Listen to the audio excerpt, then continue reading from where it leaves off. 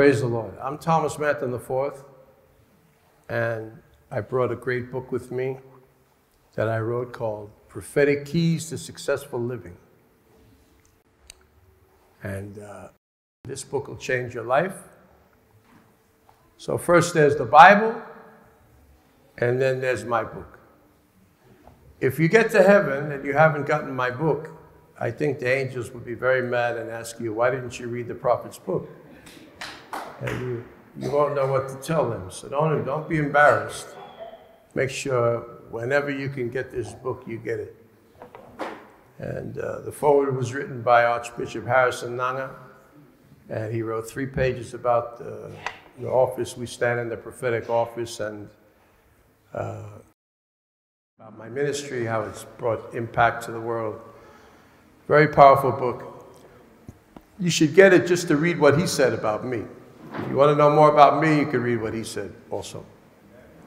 So, the keys in this book about becoming successful are phenomenal. And everything that God has intended to happen has to be acted upon by a person. If you don't change things, things won't change. And God not only won't, he can't, because he gave us the free moral agency to rule our lives. And you would say, Lord, I'm waiting for you. God says, I'm waiting for you. Hello. Yes. So heaven is for God. He says that's where he sits. But earth he gave to people. So if you allow stupidity and people that are evil and all that to mess you up, then that's a problem you have. But I tell you, the Lord wants to give us wisdom. He wants to help us understand what it is he wants to achieve, get done through us. People blame God too much. They blame the devil too much. Let me tell you about the devil. He's a stupid loser. He's the biggest loser that ever was, because he's so stupid that he can't even get saved. And Judas Iscariot couldn't get saved. He should have, but he didn't. And Saul should have turned. He didn't.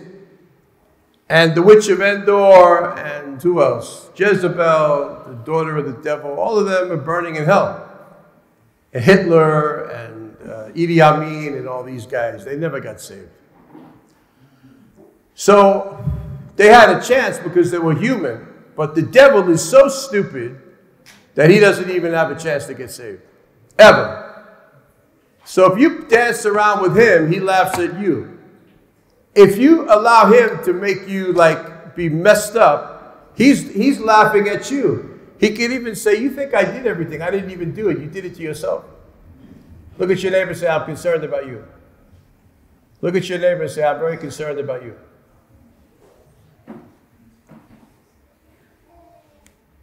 So the Lord is looking at us, shaking his head, going, the amazing thing is everything that you see and you have a desire to change it, but you don't change it, God will also leave it like that. Say amen or ouch. Amen. Say amen or ouch. Amen. The scripture says you have eyes to see, but yet you don't see. You have eyes to see, but yet you don't see. And if you see, you don't do anything about it. Everything is subject to change, and everything every single thing in the universe, God can fix. If we work with him to help fix it, but he needs somebody to do it. Without Jesus coming, nobody would have been saved if he didn't pay the price. Without him going for the people and to the people with the power of the Holy Ghost,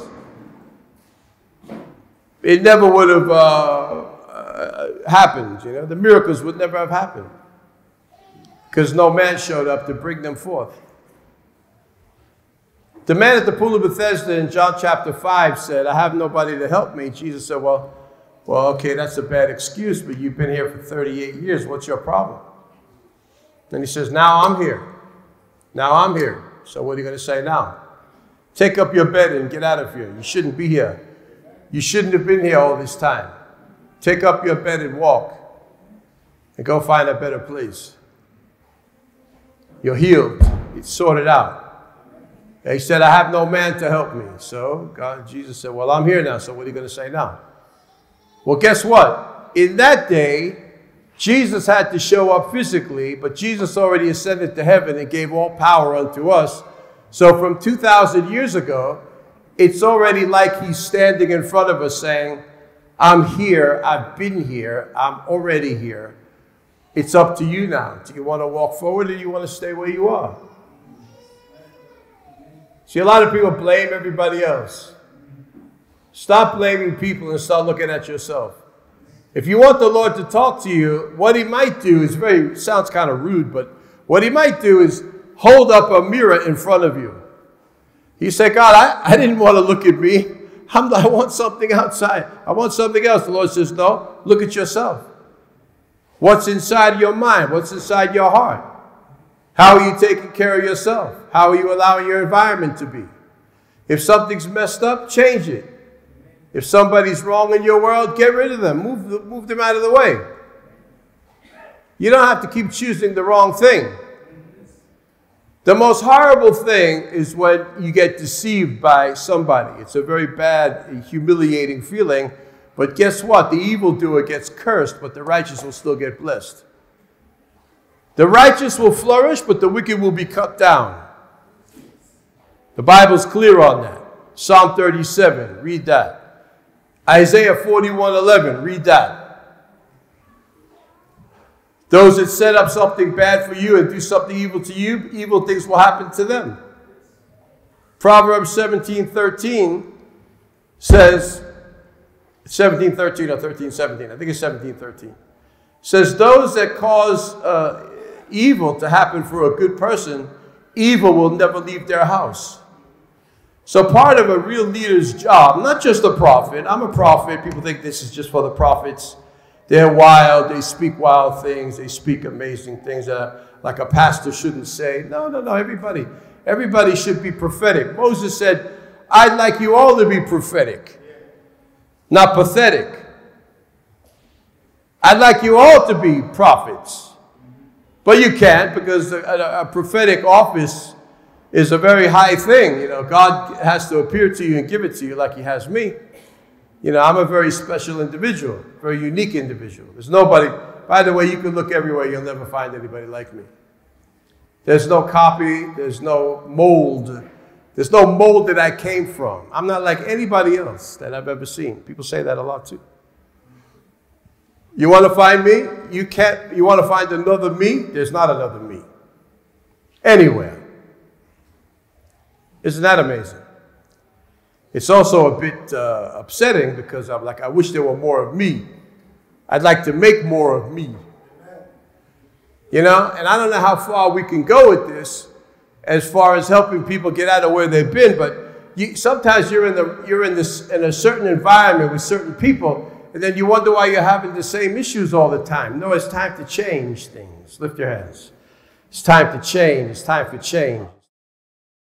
Now, I don't even feel like I have to, you know, preach in a way to get you excited. I don't care.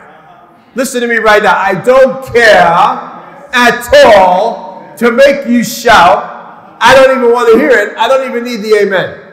I'm just speaking by heaven's wisdom. The word of the Lord. And it's going to go and produce what God wants it to produce. And that's what I care about. I don't have to like get, you know, say in a certain way to get you excited. I have no interest at all. When I say zero, I mean none, I mean zero.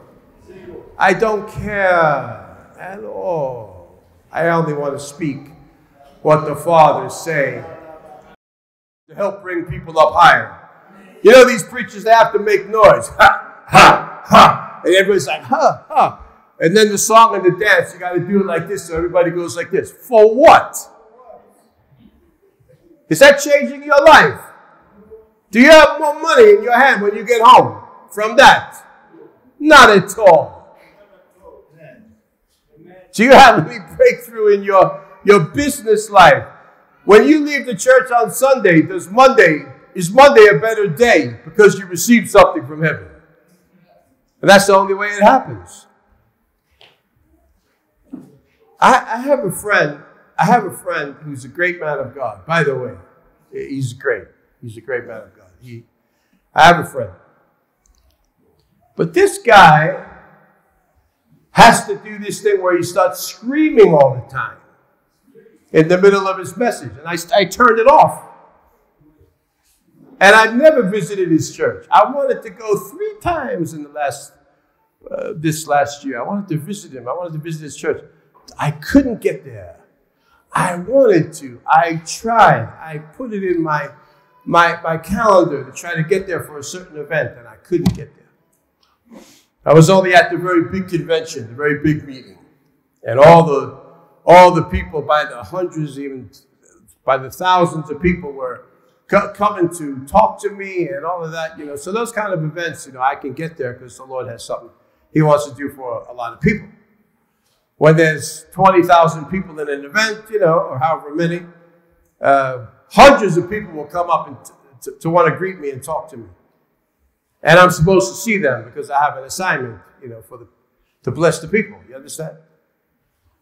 But this bit that you have to start making all this noise, why? Let me tell you something. Loudness is not power. Authority in the Spirit is power. And you can have it when you're speaking in a loud voice, a soft voice, a whisper. You just turn and say, and things begin to obey you because you're carrying the authority of God. Say amen. Amen. The Lord let me see something. A wounded lion, big male lion, young. He was young. He wasn't so old. He wasn't an old lion. But he had the big hair like me, You know what I mean? I can relate to the lion somehow. I don't know. It's just like that. Simba, Lion of Judah.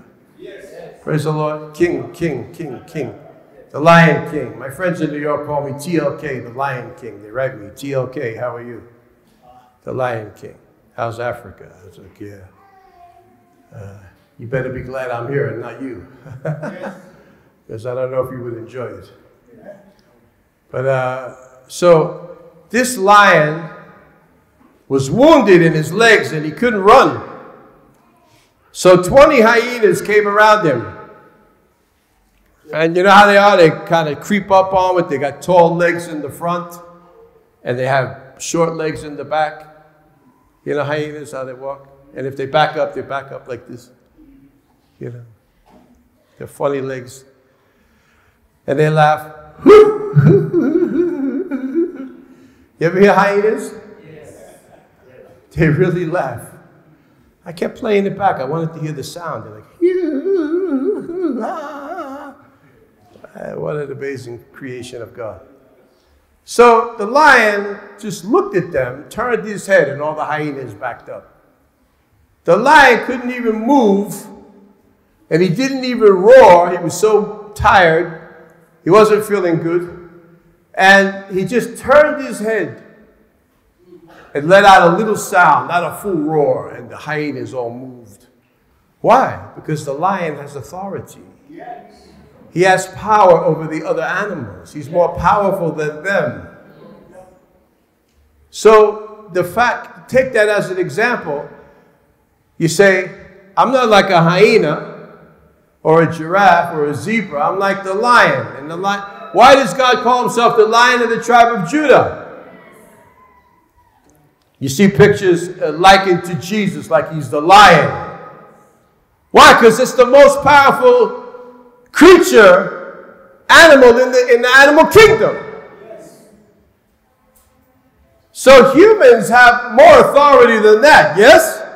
Yes or yes? Yes or yes? So what's our problem? You have eyes to see, but you can't see. You have ears to hear, but you don't hear well. You have a heart to understand, but you don't work with it. When you see something that's wrong, you need to fix it. Yes. God is a fixer. Men are supposed to be fixers. You're supposed to be a problem solver. You're supposed to solve every problem. Anything you see that's wrong, you're supposed to fix it. You're not supposed to leave things broken and messed up. You're supposed to fix them. I have a friend, a man of God, Dr. Mike Murdoch in America. He said, he's a dear friend of mine. He said, I can't handle anything that's broken. You know, someone says, well, the car has a problem, it's broken. He looks at them and he goes, what's the solution? Fix it. Is that hard? It's broken. Oh, it doesn't work. So that's okay for you. That's okay for you that it doesn't work. Or should it be fixed? Lift your hands and say, Lord, help us all. Say, help us all. Say, Lord, help me, please, in my life. You don't need to keep caring also about other people. You need to care about yourself. Let heaven show you the mirror. Even Corinthians 3:18 says that. 2 Corinthians 3:18 says you behold as yourself as looking at an image like a mirror, beholding the glory of the Lord. Meaning you're seeing yourself in your unperfect state, imperfect condition. And the Lord wants to show you His glory. Praise the Lord. Amen. Never, ever, ever, ever, ever think that you're okay the way you are now. Because there's so much more to get done. Say amen. I talk a lot about that in this book. You need to get a hold of it. Praise the Lord. And they're 1,000 shillings. Maybe I'll let you have it for a discount. Let me think about it while I'm speaking. The Lord is wanting to help you change. Close your eyes and put your hand on your heart right now. And let's pray.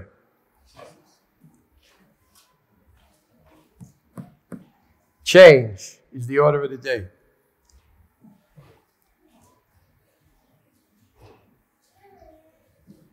Change for the better. That's all that matters. People think everything else matters. No, it doesn't.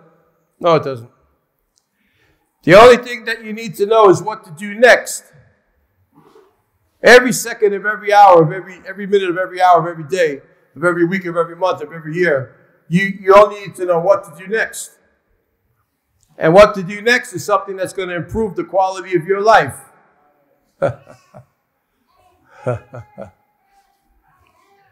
And I'll just say this, leave the devil alone. He's an idiot.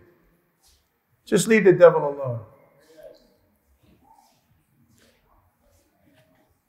Things that are humanly possible to fix and make better, the devil had nothing to do with it. You blame him. He might say, you know what? I didn't do that. You blame me for everything. Huh? Leave him alone. Ignore him. Cast him out. Break his head. Remind him of his future. He only has one place, and that's right here under our feet. Say amen. Amen. And after that, that's the end of it. Focus on yourself and focus on God. Focus on yourself and focus on God on what He wants you to be doing.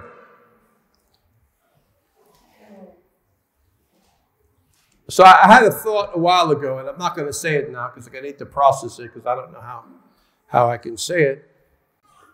And I'm not going to say it now. But I had a thought a while ago. Very strong thought. And I'm trying to figure out how I can actually do it. Because if I do this, people could really get help. But at the same time, some local buffoons won't like it.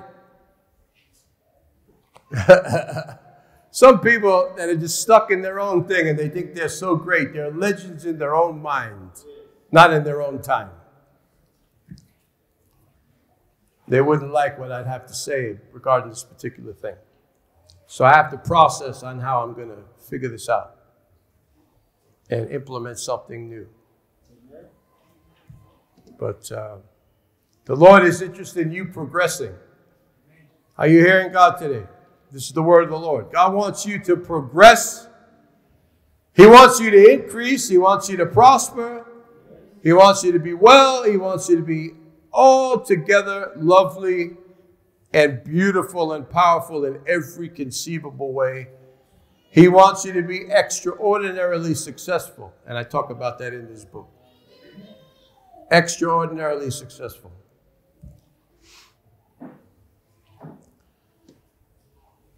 So you online, if you'd like to get this book, I'm not going to talk about details of price or how to get it. Just write me a message on any of the social media platforms and just write book, B-O-O-K, and send me the message. Click. That's all you need to do. And when we receive that message, we'll get back to you on how to get it. Amen? It's also available online as an ebook, and we're putting it in different platforms that people around the world can also get a hold of it. Plus all my other books. Learning is the key to growth. Anybody that's very successful financially, they have a lot of knowledge. They have a lot of wisdom. They have a lot of knowledge. And they had a lot of action to put in place what they learned and what they perceived. And this is what's missing. If you work on things hard every day in a smart way, your life cannot remain the same. Lift your hands. You cannot. Financially, socially, business-wise, family-wise, anyway, everything needs to get better. Lift your hands and let's pray. I'm not going to talk long here. I just want to speak this. God is interested in fixing things for us. And the blessing of the Lord makes rich and adds no sorrow. But we look at scriptures like that and say, okay, now I'm just going to wait for God. God says, no, you need to take action. Because Proverbs said the diligent one becomes blessed. The diligent hand makes one rich, but the slack hand makes one to lack or to have poverty. Poverty was never the will of God. If you think in any way that poverty is the will of God, except for a wicked evildoer, they're the ones that should be poor and sick and messed up. But good people should never be. The righteous should flourish and the wicked will be cut down. And I just say this to whoever thought it their right to try to hurt someone good, the curse of the Lord is upon them. The curse of the Lord is upon them. And they will be destroyed completely. Everything they have, they'll lose, including their mind, including their health. Any money they stole, if they don't give it back, they'll lose it all. And they'll be cursed like a destitute mad beggar on the side of the road. In Jesus' name. And the Lord said in Isaiah 41:11, if you want to continue to strive with someone good, you'll perish. So we say to the evildoers, help yourself. I hope you're happy when you get to a burning hell. We hope you're happy at what you did and what you stole when you end up under God's judgment. People see, God has a few different sides to him. He's the loving Father. He's the businessman, but he's also the righteous judge. That's powerful. He's a loving Father. Amen. But a loving Father loves you so much, he doesn't want to leave you the way you are. He wants to help you change for the better. So there's also some counsel, some admonition and instruction in the power of God's love. It's not just like he's just okay with everything we do, no matter how bad or good it is. No. That's not that. You won't find that in the Bible.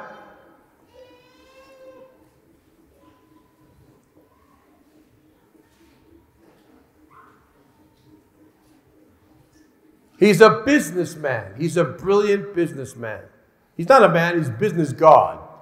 He's not a man. The Bible says in Numbers 23:19, he's not a man. So,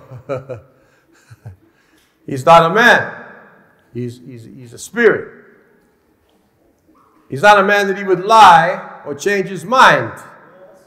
So, it's people and devils that do that. Lying devils and lying people. But God can never be like that. But he's also the righteous judge.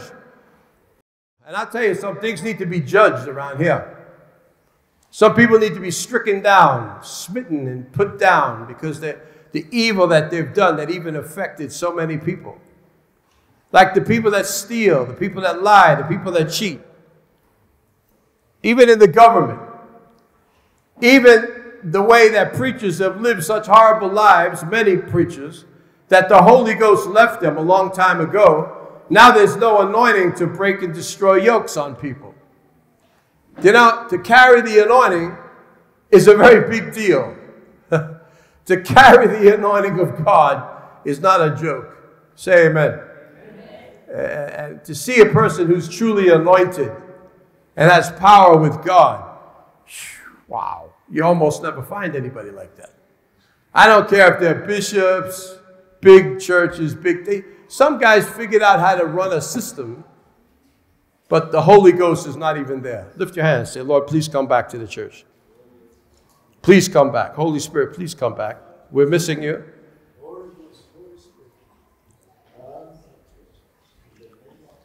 Because Jesus even said, without me, you can't do anything. You can do nothing. And God wants everything to change for the better. But we need the touch of heaven. Can you say amen? Amen. All right, I'm Thomas Manton the Fourth. I'm taking my flight. Well, we'll talk to you later. The Lord bless you. I love you all. Pastor.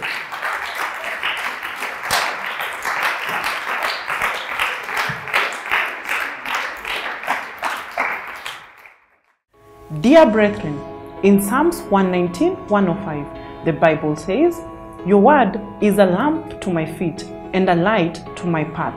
Truly, God has sent Prophet Dr. Thomas Manton IV to proclaim and declare his word of abundance and prosperity prophetically unto the nations.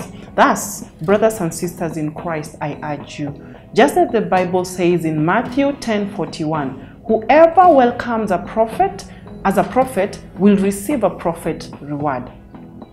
Let us welcome and embrace the prophet of God by supporting his ministry. You can sow a seed, you can send your love offering, you can support or partner in the ministry program using the details displayed on your screen.